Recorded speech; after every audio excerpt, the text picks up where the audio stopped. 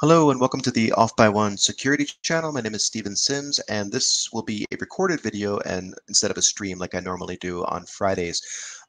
Real quick, where this came from, this particular stream I want to do is one of the previous streams we looked at a mitigation called export address table filtering. And we reverse engineered it, learned about how it works, and we found some undocumented structures. And I didn't have time in that video to kind of recreate those structures to see how that's helpful in IDA Pro and Hexrace decompiler. So I wanted to just do a quick video on how you go about doing that, or at least one of the ways you can do it. So we're going to recreate an undocumented structure using local types on IDA Pro. I will put the link to that other video I'm referring to where we reverse engineered that mitigation in the description on this one if you want to take a look. So first thing, just to catch us back up, I'm going to go over to WinDebug, and I've got in WinDebug loaded the program that we were using in that video I'm referencing. It's basically just a little silly program I wrote that allows us to be able to test some of these mitigations. And what we learned, and I'll show you in IDA actually first, there is a global structure inside a function called mit_lib validate access to protected page. It's right here. So let's zoom in. Quick note about the zooming. I will zoom when it's possible to do so. Sometimes it's not really possible to do it, and sometimes the magnifier slows down or crashes IDA. So unfortunately, I won't be able to zoom in for everything. But right here, there's that global structure I'm referring to. And if we double click on it, you can see it takes us in this MR data section, which is this protected area where there's a couple function calls that allows you to edit it or not, basically. And if you want to turn on the write permission temporarily to make changes to it, you can do that. Otherwise, it's relatively protected. In fact, if we look at IDA, just a disassembler view here, and if I say F5 to decompile it, it's probably not going to work. Let's see if it yells at us. Yeah, it didn't yell at us, but basically it's nothing there because we need to go in and say view, open subviews, go to segments, and then we need to edit the MR data section and just turn on the write permission is all we got to do. So I'll add that. Oh, I just hit cancel by accident. Let's go back in here, edit segment, add the write permission. Oh, okay. Now jump back over to our pseudocode and I'll just F5 to refresh. It's doing it already, it looks like. Yeah, perfect. Now it's able to decompile it and we can see everything. But back to that soon. Let's go back to our IDA view. That mit_lib state is what I'm talking about. If we go down there and look at the cross references to it, notice that there's only like 10 or so. There's not that many because the cross references you see are only to the first offset within this big global structure known as mit_lib state. And it's all undocumented. We don't know anything about what's stored there except for the things that we learned when we were reversing. So that's what I want to show you now. If we go back over to WinDebug or WinBag, whatever you want to call it, we can look at that structure. Now that the process is running, we can say DPS and then G_mit_lib state. And this is starting from the top. We know that offset 50 is where it's looking because over here, if we scroll down a little bit, right there, you see 50, 58, 70 offsets to that structure. We learned through debugging that offset 50 is where this nested structure exists, and we're just going to call it module information. The reason we're going to call it that is if we go back over to WinDebug and we say DPS, I'll just actually put up arrow, and then plus, let's say 50 L5. L5 because I wanted to list 5 quad words because we learned that the structure is only 5 quad words long. The members, there's only 5. So we see at the top here, this is the base address of NTDLL, easily verifiable. This is the size of that image. And then the next one down is a pointer to the name. And then the next one down is the pointer to the full path. And then at the very bottom is a ulong Boolean that is basically checks whether or not the program counter at the time of the access to the guard page is the instruction pointer within the range of that module. And so again, it's just a Boolean. And you'll see a loop inside. Actually, I'll show you right now.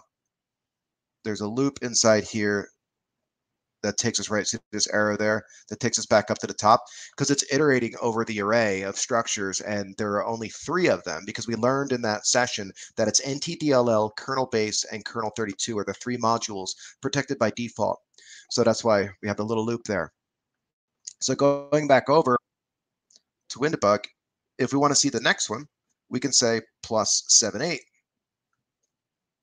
L5, and then we're going to get kernel base, and it's 5 members. So let's do a quick validation that that is the size, just to see how we go about doing that. 2A3000. So I'm going to say dot shell and then minus CI. We want to run the command bang dh on kernel base. And we're using shell so that we can use the find string command to filter the output. There's many ways we could check the size of this thing. I'm doing it this way though. /c colon, and we want to look at size of image. I forgot to put a quote on the front of that. And it should show us 2A30, which it does. So right there, that's how we can validate stuff like that. Same thing with the next one down. We can go about looking at this pointer offset many different ways. I'll just say, how about DC, and then we'll do G mit lib state. Actually, I'll do a pointer to it. So POI, and then plus. So 78 hex is the offset to the beginning of the second item in the array, which is kernel base. So we're going to say plus 7. How about 88 hex? And perfect. So what I did is looked at the third member there, because the first member is the name, and there's a load address. Second member is the size. Third member is the name. So we've got kernel base right there, that DLL. If I go to the next one down, so if we go to 90, it's going to be the full path. And there you can see the full path. And then that final member is just that ulong boolean. Great. So we've got all that information. I looked at that stuff real quick to show you, because we're going to, when we're recreating the structure, the names that I'm going to use, that's where we're getting them from, because we can call them whatever we want since we don't have the symbols, and it's just how it works. So I'm going to go in up to view, subviews, and we're going to go to local types. So I'm going to hit insert to basically bring up a new one that I can define here. The problem with this, with the zooming, is zooming again locks up IDA sometimes and slows down. It's just weird. I don't know what the issue is, but it's not very clear either. This is on the highest setting in StreamYard when I'm recording this, but for whatever reason, the font is not very nice. So I'm going to just bring a notepad up real quick just so you can see it before I just copy and paste it in there. So at least it looks a little bit better.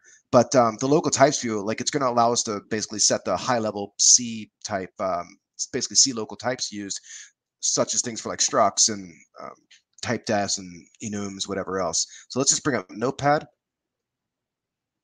the best IDE on the planet. Bad joke, I know. All right, I don't know why it's going so slow, but this should be at least a bit bigger. In fact, let me set the font even larger so it's nice and clear. That should be plenty big. All right, so I'm going to say struct, and then we're going to call this thing image information. Reason we're calling that, again, is because we can name it whatever we want, and we know that that is the information about the images. There's 3 items in that array, and so we're going to call these things accordingly. So next up, just open it up here, and I'm going to call this first one p void, and that'll be to image base, and we saw that was the first entry there. And then we're going to say ulong long. This is going to be the image size. Next one is going to be a pu char, and that's going to be the image name, pu char, and it's going to be the image path. And then finally is a ulong long. If you don't set it to ulong long in a 64-bit, you're going to get a bunch of like dummy entry point, not entry points, but things in the structure that's ugly. So this last one is program counter in module range, we'll call it. Great, and we'll close that out just so you can see it. Okay, I'm going to copy this now, and then we'll paste it here, and it should just take it. Bad declaration. Let me see what's going on here. It probably doesn't like my. It probably doesn't like the fact that I did it in Notepad and pasted it over. Let me retype it up real quick. It'll probably work fine. Struct image information. I'll be real fast. Open it up. Image base. And then it's probably the indentation. U long image size. And then pu char image name. Pu char image path. And then u long is program counter in module range. And then we'll close this thing out and see if it takes it. Yeah, so of course it takes it there. Again, copy paste, wonderful. So it's not yet in the database, so I double click it and we'll say, okay, yes, now it's in the database, so we can use it now. If I go back over to IDA though, we're not quite done, because if we look at this offset, for example, and we say T to set the structure offset here, you can see at the bottom it says image information dot image base. So if we say okay, if we apply it, well, what it does is does this.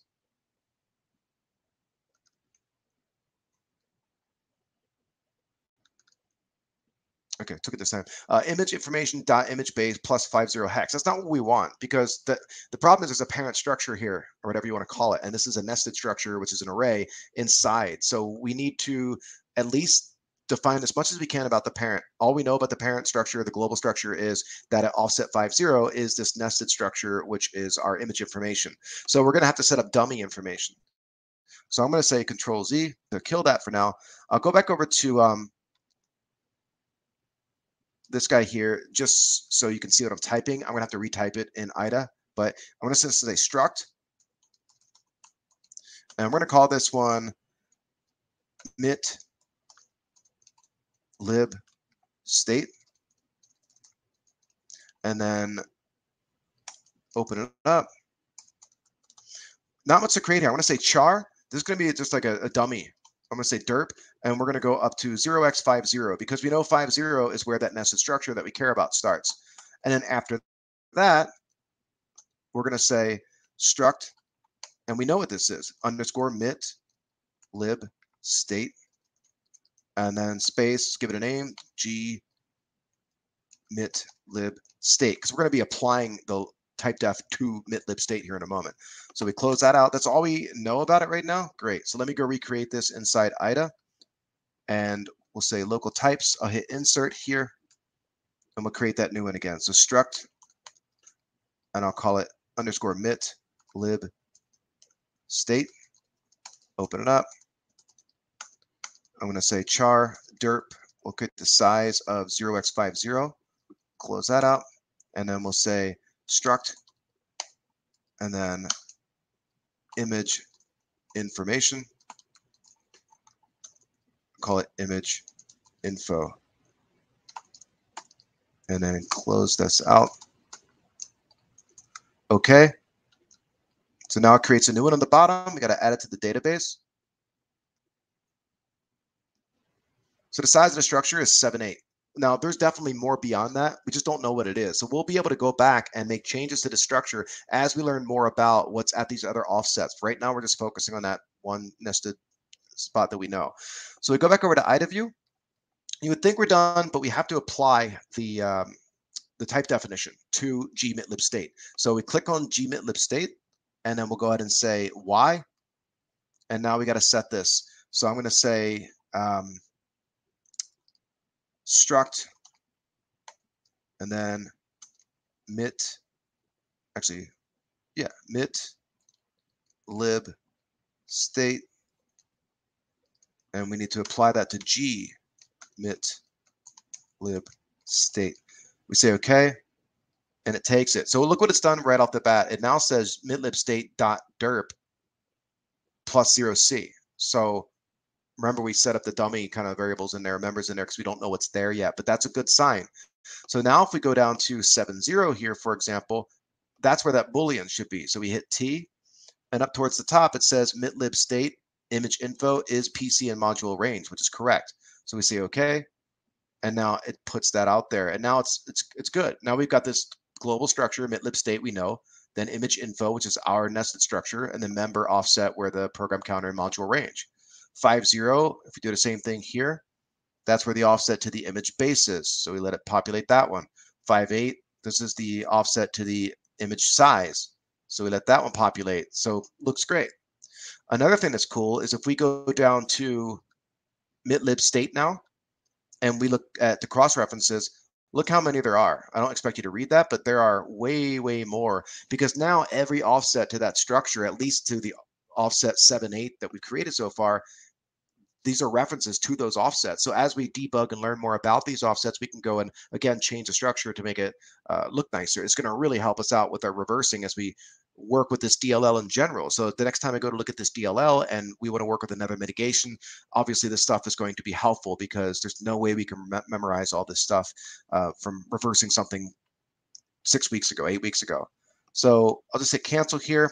Now the last thing we'll look at is if we go to the pseudocode, this should now be able to get updated. I'm going to hit F5 and it should update. And I know it's small on the screen, but you can see things hopefully now like gmitlibstate.imageinfo.imagebase, gmitlibstate.imageinfo.imagesize. So it's populated up inside our pseudocode. There's still a lot more cleanup to do, because again, there's probably lots of pointers being used and there's other members that we haven't defined yet. So a lot more work, but that's how you kind of go down this path of cleaning things up and making it helpful by documenting or recreating these undocumented structures. So that's the gist of what I wanted to show. Hopefully that was helpful. Hopefully next time I'll be able to figure out the zooming thing, but I will catch you next time on an upcoming stream. Thanks.